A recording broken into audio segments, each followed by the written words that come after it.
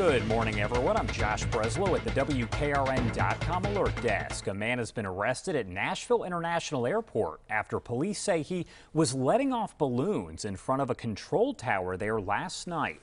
A warrant states DeJuan Stinson released those balloons in memory of his mother, who died about 5 years ago after working at the tower.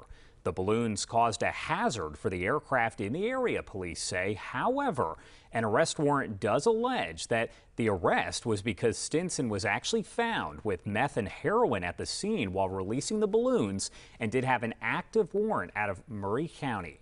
Now, at this point, he is in the Metro jail this morning, but a booking photo has not been released. We have reached out to law enforcement to get a copy of that.